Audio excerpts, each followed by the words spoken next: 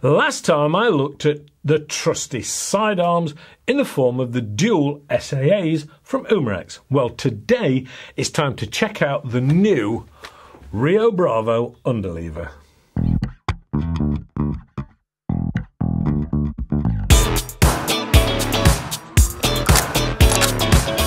Hello and welcome to AAR on Air. Well, sometimes your trusty sidearm just ain't gonna cut it. So it's time to bring out the Underlever. Big John style. Oh yes. I do actually own a Winchester type replica and I love it.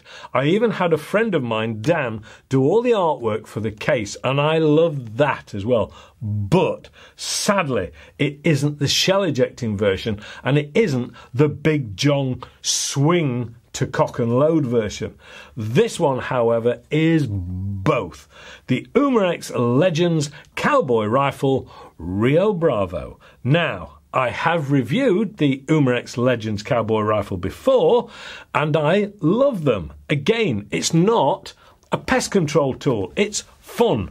And with this Rio Bravo, it's also the challenge to see if you can cock it in true Big John style. And yes, I know it was done before John Wayne did it, and it was really made famous in true grit rather than Rio Bravo. But what the heck? It's Hollywood.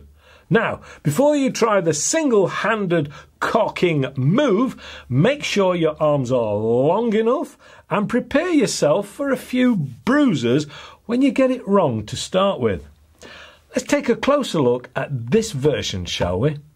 It is 966mm long and tips the scales at around 2.5 kilograms. But what is that in true cowboy speak? Well, just over 38 inches long and just over 5.5 pounds in weight. There is a front open sight which is fixed and has a brass tip to it, making it more visible and yet still in character. This will be responsible for those initial bruises when practicing the cocking swing. It has the twin tube design, the top being the barrel and the bottom is for the 10 rounds of ammo. Well, BB shell casings. The original Underlever had a 15-round capacity, but this is the shorter barrel assembly and just has the 10. But Umarex have decided to include a further 10 spare shells to keep the fun going. It's also a good idea because you do get carried away and you're likely to lose one or two if you're not very careful.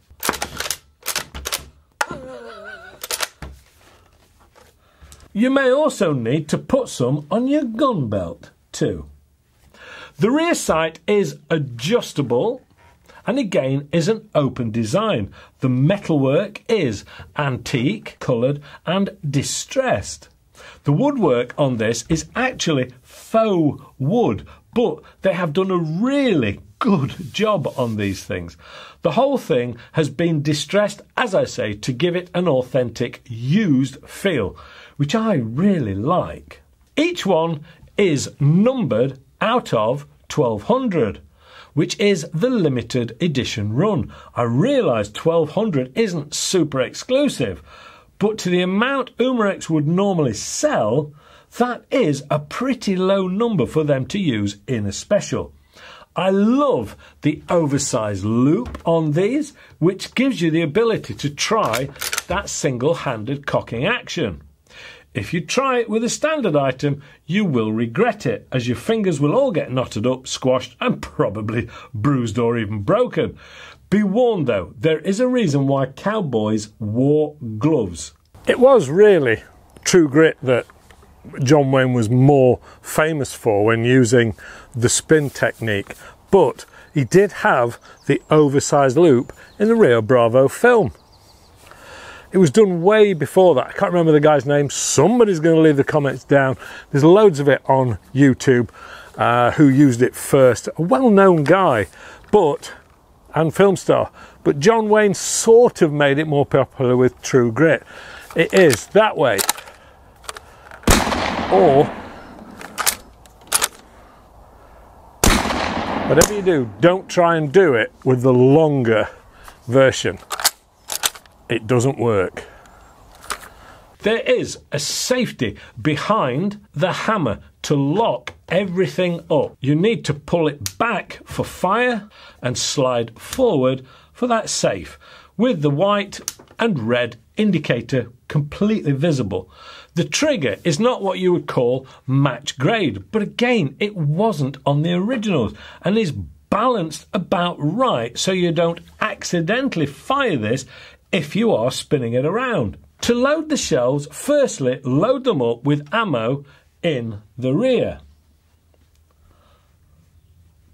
Again, this is designed for BBs rather than pellets, and as such doesn't have a rifle barrel, but it will be using both BBs and pellets to test the power and accuracy a little later on. Once you have your shells all preloaded up, then slide them into the right hand side until all 10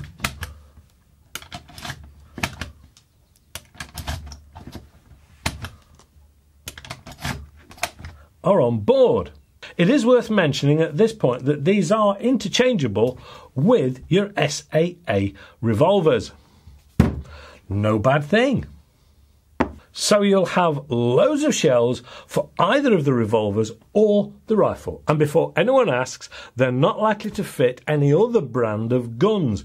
They all seem to have their own slight shape differences or size to their shells to suit their own brand of guns. The CO2 will also need loading up, and this takes two 12 gram CO2s back to back. Firstly, remove the butt plate by pressing in and rotating through 90 degrees anti-clockwise.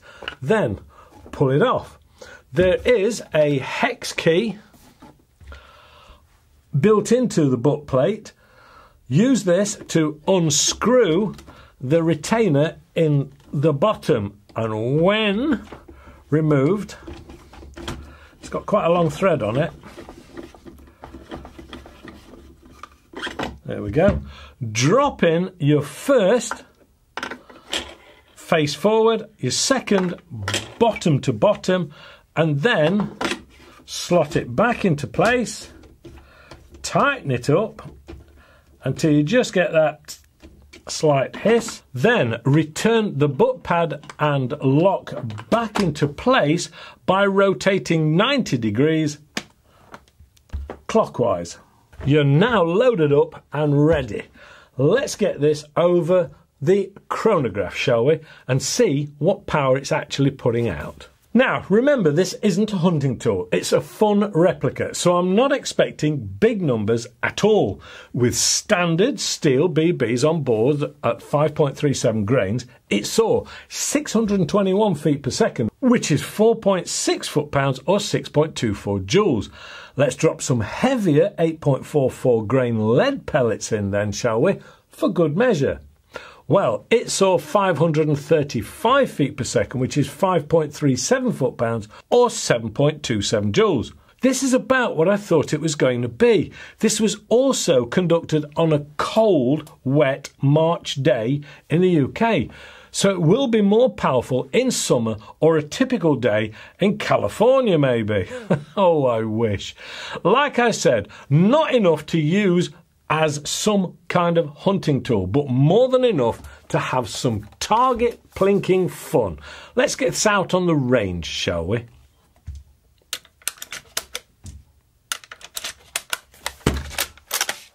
"20 metres ought to do it. The Rio Bravo. Let's give it a go, shall we? It is a beautiful thing.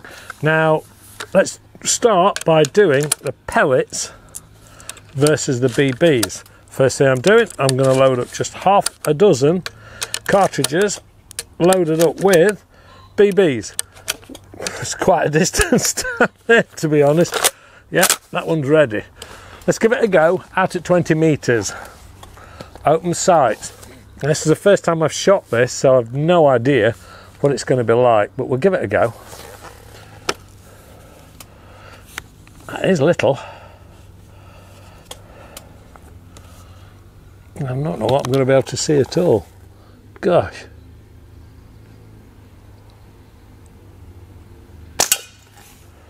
Well, I hit the plate.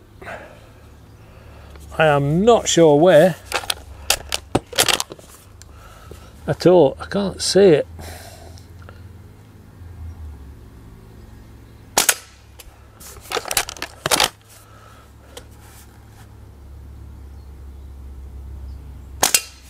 I'm not doing this right, am I? I should be doing it like that.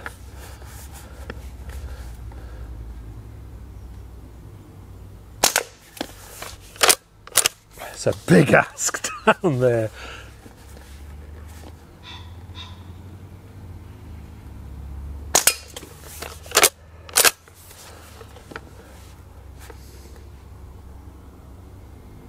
Nah, that's it. Yeah, that's it. Let's try it with some pellets now, shall we? Safety works.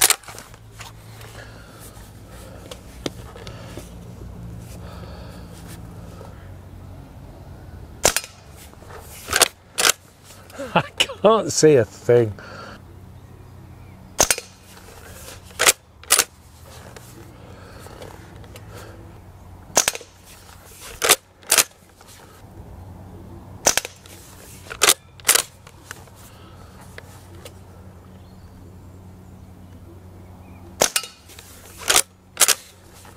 I think this is the last one.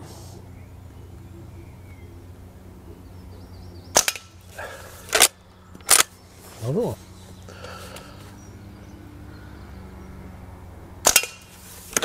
That's the last one.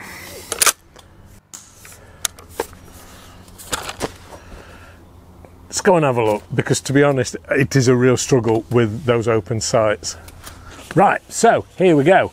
And what I'm trying to do is get close enough in if we possibly can, because there is the BB version, there is the pellet version. They're both down at about 20-25 meters, to be honest. It's quite a way for open sights, especially for me, but neither of them are pellet on pellet. You don't expect that from open sight shooting, and with a bit of practice, because that's the first time I've shot them, I think you could actually group it better, especially if you've got better eyesight than I have. I really think they're great fun. There isn't a huge amount of difference between the BB or the pellet as far as target work is concerned. They'll get closer if you knew what you were doing, but that's probably down to the fact that the barrel isn't rifle, so the pellet isn't gaining any advantage. The only thing that you are gaining advantage from is knowing that you're not going to be any worse off using pellets as far as accuracy is concerned, but what you are doing is stopping any potential ricochets. You've not got steel everywhere. Now, to me, that's a win, and I would use the Econ X-Sights probably, because they're about half the price of a normal set of pellets. They're H&N anyway. It's a bit of a no-brainer. They're almost as cheap as having BBs. So, is it good fun? Yes, it's amazing fun. And you finish up with your brass, as they say, all over the deck. Pick it up, give it a clean, make sure it's all right, and to prolong the life of your gun as well. These things are really good fun, and it's even better if you take the safety off so it proves it works. Really, really good fun. Loading in from the side, amazing. And of course, there's only 1,200 of these things as well. Yeah, I don't think you can knock it. And of course, I'm a bit of a Big John closet fan as well. So yeah, to me, it means an awful lot. Thoroughly enjoyed it, and the sun's coming out as well. So, back to the studio. Thank you very much. Of course, it's the tin cans that should be really worried.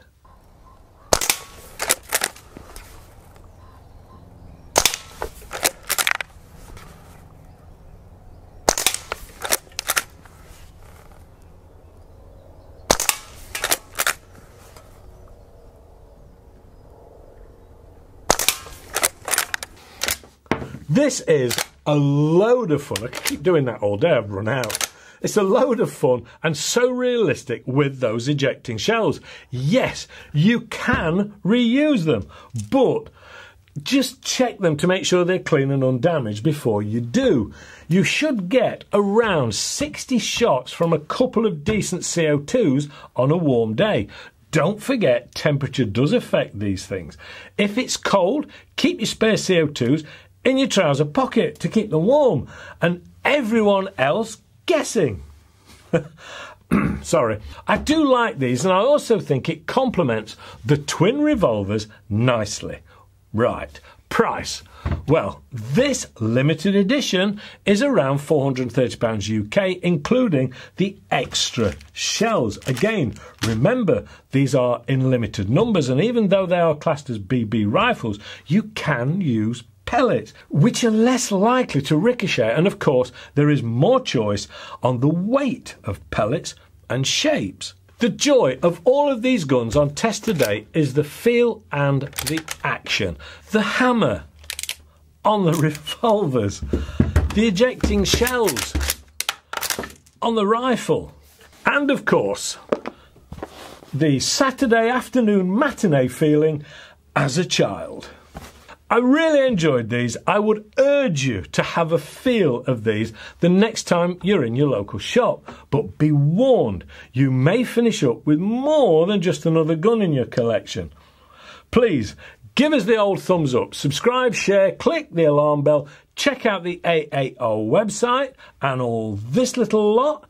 Don't forget to visit the guys at Airgun Factory. A big thank you to the guys at Umarex and Vector Air for getting these to me to review for you guys. Most importantly, the biggest thanks, as always, goes out to you for watching and supporting the channel. Thank you for putting up with my little bit of fun today. Please stay safe and shoot safe, and hopefully I'll see you all next week. Bye for now, y'all.